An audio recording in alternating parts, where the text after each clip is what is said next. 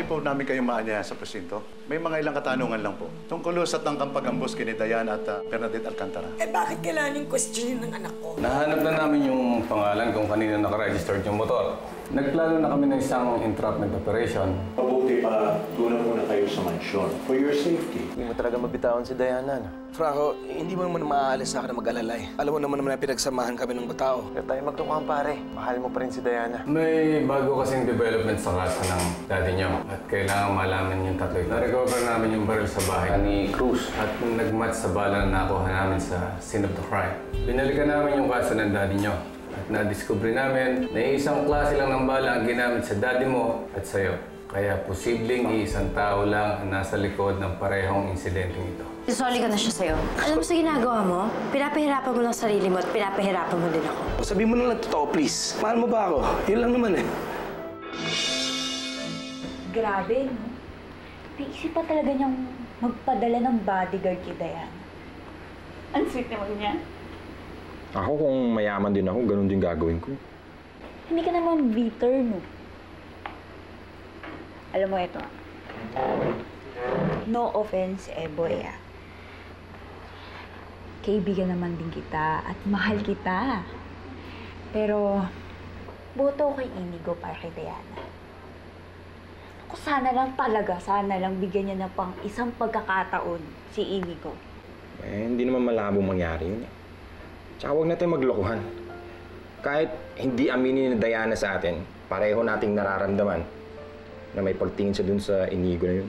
Pero kasi lagi na lang in denial itong si Diana.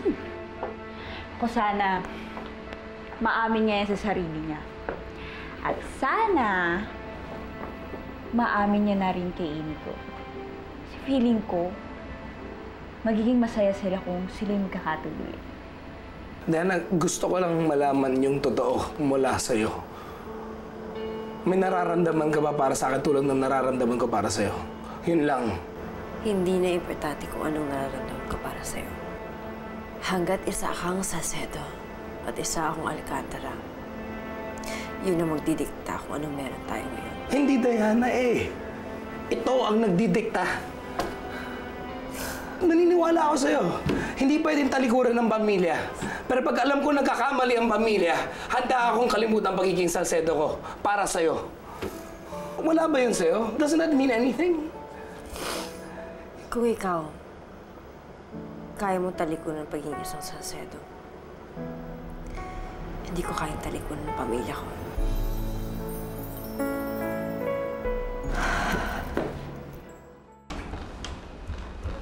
Bakit mo ko pinatawag? Sinampal ako ni Natasha. 2 kamay. Pwede ko ba siyang i-demanda ng harassment o abuse? Ano nangyari? Bakit ka sinampal? Paano guilty siya? Ayaw niyang aminin na siya ang mastermind sa lahat ng ito. Sabi niya hindi daw niya magagawang ipapatay ang daddy namin. Namin? Hindi naman niya daddy yun. Kapal na mukha. Ikaw naman pala may kasalanan eh. Bakit mo siya pinagbibintangan? Eh, sino ba bang pagbibintangan ko? Sino ba makikinabang kapag nawala kami ni Diana? I can understand where Natasha is coming from. Naiintindihan ko kung bakit kanya sinampal. I have seen her grow. I have witnessed how much she loved your father until his death. Kaya hindi ko siya masisisi kung ginawa niya yan sa'yo. Ano ibig mo sabihin? Sa kanya ako kumakampi, ganon? Bernadette, I can understand why Natasha snapped. Matagal na kayong magkaaway at hindi ko siya masisisi tungkol siya. But she can handle herself. Pero pag kinwestiyon mo na siya tungkol sa pagmamahal niya sa inyong lolo at ama, ibang usapan na yan.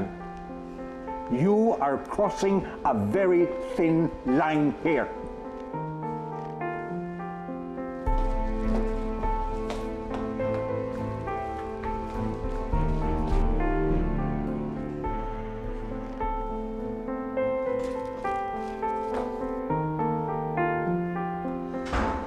Malapit na daw si Diana. Salubungin na natin. Hello, nandito na nga tayo sa loob. Sasalubungin pa natin. Alam mo, OA ka eh. Porkit nalaman mo lang may pinadalang bodyguard yung isa, maarte ka ng ganyan. Malay mo kung bantay sa laka yun, di ba? Hindi kaya ang mga Salcedo ang nagpapatay sa daddy ni Diana? At nagtangka kay Diana? Alam mo ikaw, ang labo mo talagang kausap. Nagpadala nga ng bodyguard, di ba? Eh kung ikaw papatay ka ng tao, hindi ka magpapadala ng poprotekta sa kanya. At isa pa, malabong gawin yun ni Inigo. Eh alam mo naman na todo bantay yung kay Diana. Eh yung kay Josh nga lang, busit na busit yung kapag nasaktan si Diana.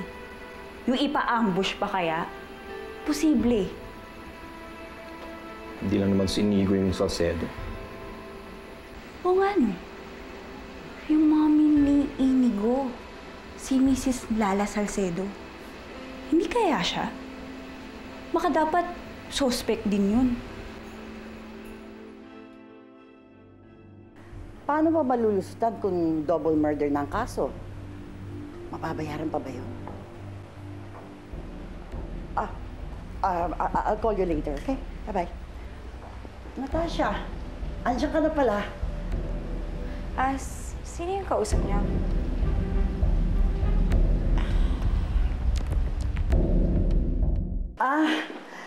Just one of my amigas. Nagkukumustahan lang kami. Bakit? Kanina ko pa dyan? No. I just got here. Good. You're just in time for dinner. Halika na. Yeah, I'll follow. I'll just change. Okay. Sumunod ka agad, ha?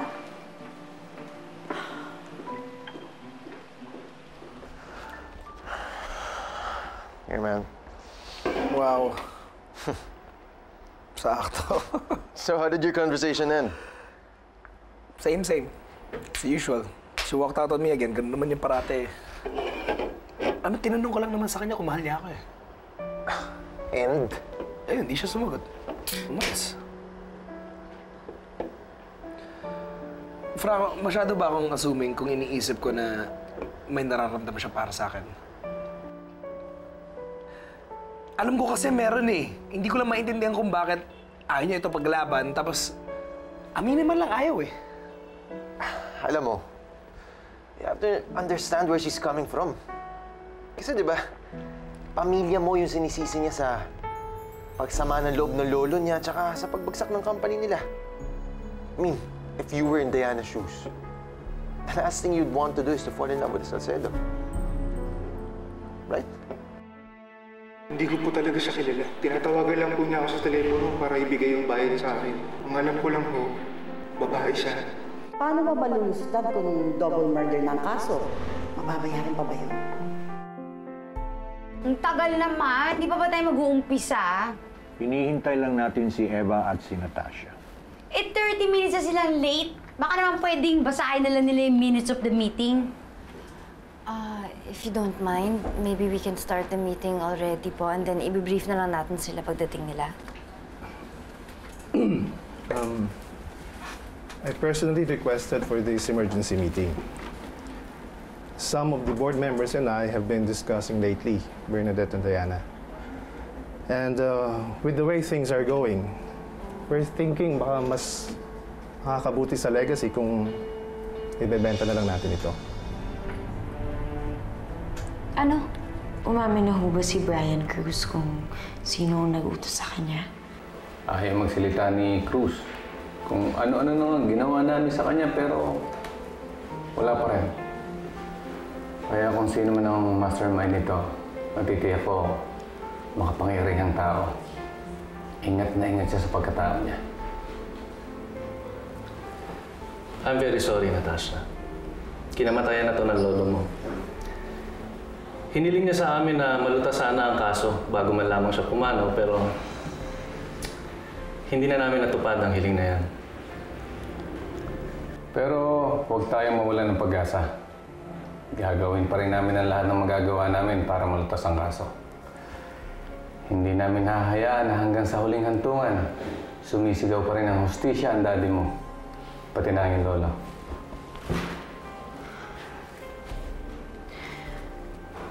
May bago po akong impormasyon na pwedeng makatulong sa kaso. Ano yan? May bago akong ipapangalang suspect. Ibebenta ang legacy Okay lang kayo? Hindi pwede. Ito na nga lang pinamana sa amin ng lolo namin. Well, this company is very important to us too, Bernadette. Dahil nakasama na rin kami sa nagtaguyod nito. But this is not the time to be sentimental. We're supposed to be logical and realistic. We all know hindi na kumikita ang kumpanya. Hindi ba pwedeng pag-usapan natin to? Hindi yung biglaan, mag-meeting tayo ulit? Baka may magagawa pa tayo?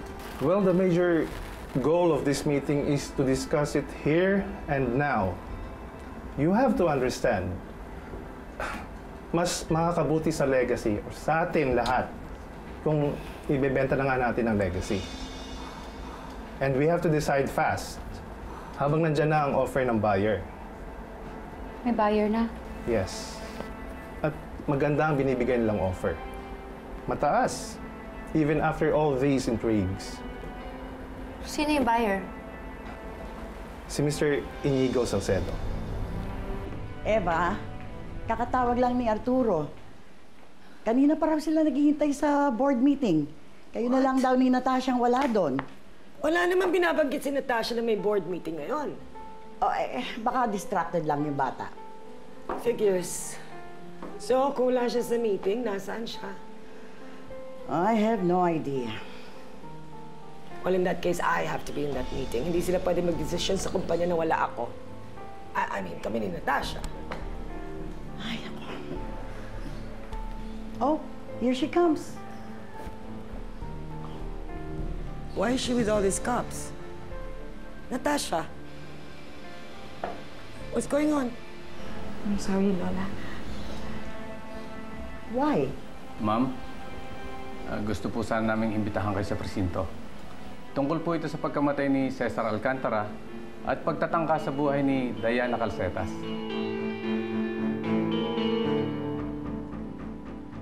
Si Inigo Salcedo yung buyer.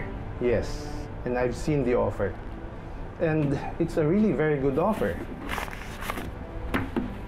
Sis, Diana. Sis, where are you going? Hello? Ay, naka-walk out pa. Bernadette, we need to make a decision sa offer ni Inigo Salcedo. Palagay ko ito ng pinaka-mabuti para sa legacy. Masyadong malaking pera na ang nawawala sa kumpanya. And ito lang ang paraan para mabawi natin ang ating losses. He's right, Bernadette. Tingnan mo, the mere speculation of an impending sale has made our stock soar. At saka, under the circumstances, I think it's a fair offer. Although they're still willing to negotiate on the price. Magkano ba yung offer na yan, ha? 15 billion. 15 billion. Yes. Hindi million. Pesos. Hindi yen. 15 billion, that's the offer. Okay, ganito.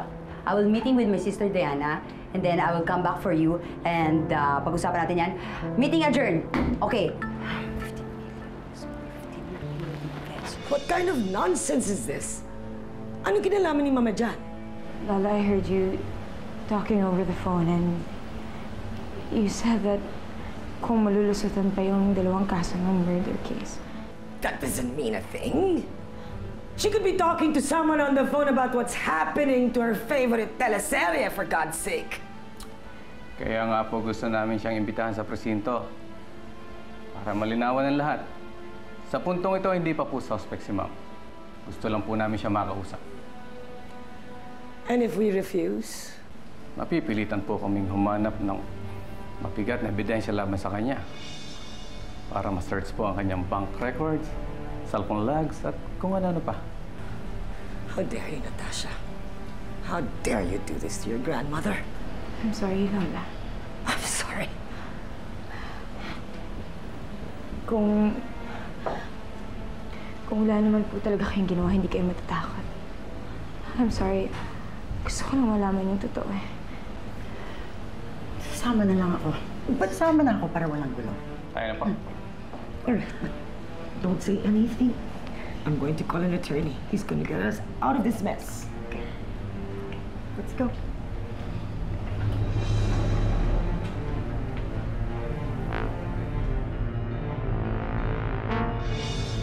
With this new product, we will continue to show our dominance in the personal care industry. Ma'am, bawal po kayo dyan. Ma'am! Huwag mo. Ang kakapal ng mga mukha niyo. Wala ba talaga kayong puso, ha? Ganun ba kasama ang mga ugali ninyo? Hindi na ba sapat sa inyo na patay ng lolo ko at yung natitirang pamahanin niyo sa amin, gusto niyo pang kunin? What the hell are you talking about? Talagang gusto niyo ipamukha na talo kami, ano? O sige na, panalo na kayo, nasa inyo na ang lahat. Pero hindi porket mayaman kayo, kaya niyong bilihin lahat ng gusto niyo. Dahil kahit anong mangyari, walang katumbas na halagang legacy. Binibili mo ang legacy? Huwag niyo sabihin, hindi niyo alam. Siguro nga kayo pang may pakana nito eh. At hindi niyo na magtataka kung kayo rin ang nag-utos na patayin kami. How dare you? Hindi kami mamamatay tao, kundi ang lolo mo. Kaya kung kinakarma kayo ngayon, dahil sa kagagawa niya ng lolo mo sa sarili niya. Kaya pwede ba, lumayas ka dito, get out of here bago ako hindi makapagpigil sa sarili ko. Get out now. Ma, that's enough. Guard! Ma, hindi naman kailangan tawagin niyo. It's enough. Guard! It's enough, Ma! Get this woman out of here right now! Huwag mo akong hawakan dahil kaya ko maglakad na mag-isa. Umalis ka! Alis! Kapal ang mga mukha Kailangan tawagin niyo, Carl. Ano problema? Nasaan ka na, attorney? Traffic? What kind of an excuse is that? Nakadetain na si Mama. Kanina ka pa namin hinihintay dito. Well, I don't care how you get here. Just get your ass out here as soon as possible.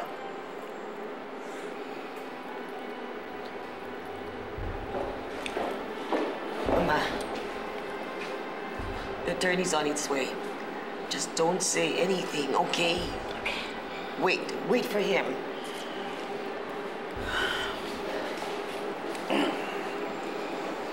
What is he doing here?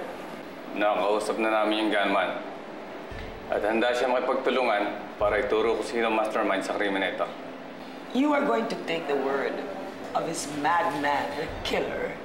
Ang sabi mo, hindi mo nakita yung mastermind. Pero narinig mo yung boses niya. Opo. Ma'am Sophia, pwede po ba kayo magsalita? No, don't say anything, Mama. Don't. Oh, for heaven's sake! I did not kill anybody. Ano? Yan ba yung boses na narinig mo?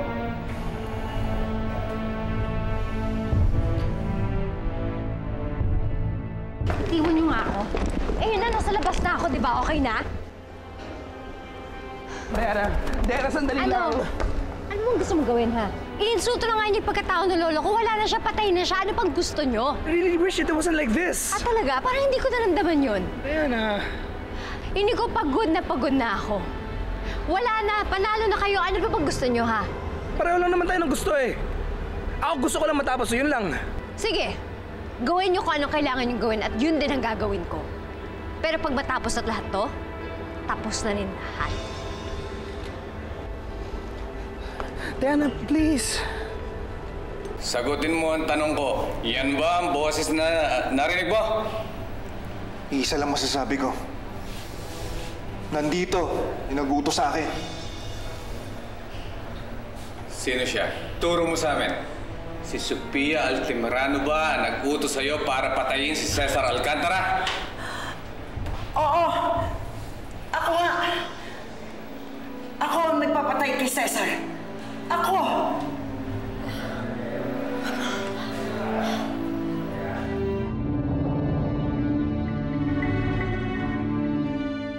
How could you do this, Lola?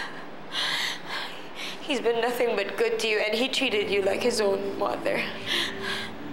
Can't you see, Natasha? I did it for you. He was going to tell your lolo everything, and I couldn't let him do that. Kaya pinapatay niyo siya. I'm so sorry, Iha. It had to be done. Eva, I did it for you. For you and Natasha. And if this is the consequence of what I did, so be it. Mama. Eva, you're my daughter. And I will do anything for you. Ganun kita ka ba? Pero, Mama. Sophia Altamirano. Inaaresto Inaresto ka namin sa salang conspiracy to commit murder. You're not going to jail. I'm not gonna let it happen. The attorney will be here in a minute. He's the best there is. I'm gonna get you out of this, Mama.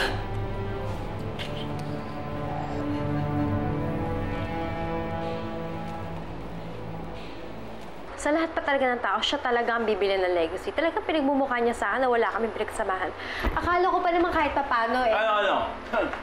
Umaasa ka na mahal ka pa? Malamang kaya niyang sinabi yun para makuha ka. At mukhang bumigay ka na. Nakuha ka na, umayaw na sa'yo eh. Yan naman talaga yung mga lalaki. Pwede ba tumahimik ka, Lucio? Hindi ka nakakatulong. Pwede. Huwag na lang sana natin ito pag-usapan. Alam mo, kaysa umangal ka dyan, kung ako sa'yo, aasikasuhin ko lang mabenta yung bulok na kumpanya ninyo. Salamat nga kayo, may nagkaka-interest pa dun eh. Diba? Lucio, tama na. Ewan ko sa inyo. Pare-pareho kayo hindi nag-iisip eh.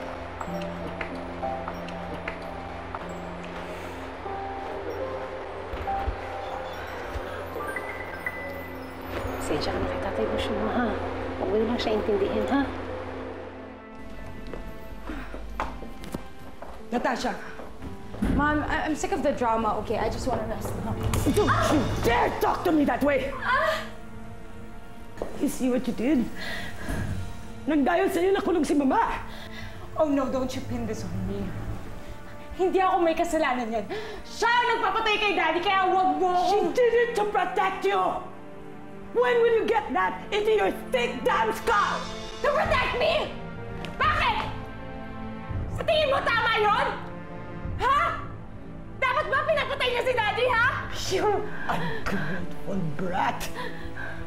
After all what she did for you, mas kakampihan mo pa mga peke mong kapatid kasi sa lola mo? Wala akong kinakampihan, Ma. Gusto ko lang lumabas yung totoo. I don't care about the truth. What about family? Huh? What about loyalty? Wow! Family, huh? Yes, family! Loyalty? What? You've never given me any reason to be loyal to you. If anything, with our differences, with me and my sisters, mas naging totoo pa sila sa akin kaysa sa'yo. Tandaan mo yan! Really now? Dapat talaga natuluyan na sana mga peke mong kapatid para matapos na lahat ng gulong ito.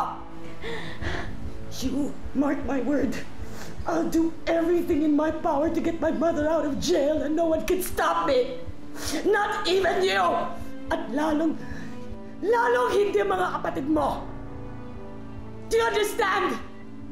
Try. Go.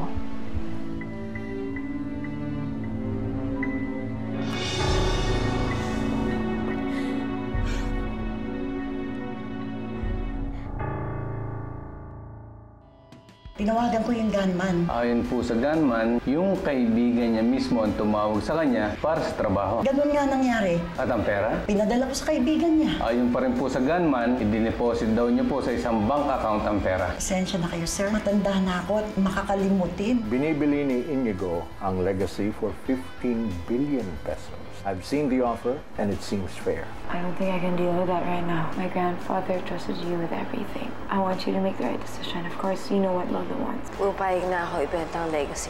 Yes! It was Lola who did it. Siya yung nagpapatay kay Daddy. Siya din yung nagpapatay sa inyo. She said she was doing that to protect me. Alam ko hindi niyo ako mapapatawad, pero I give up na.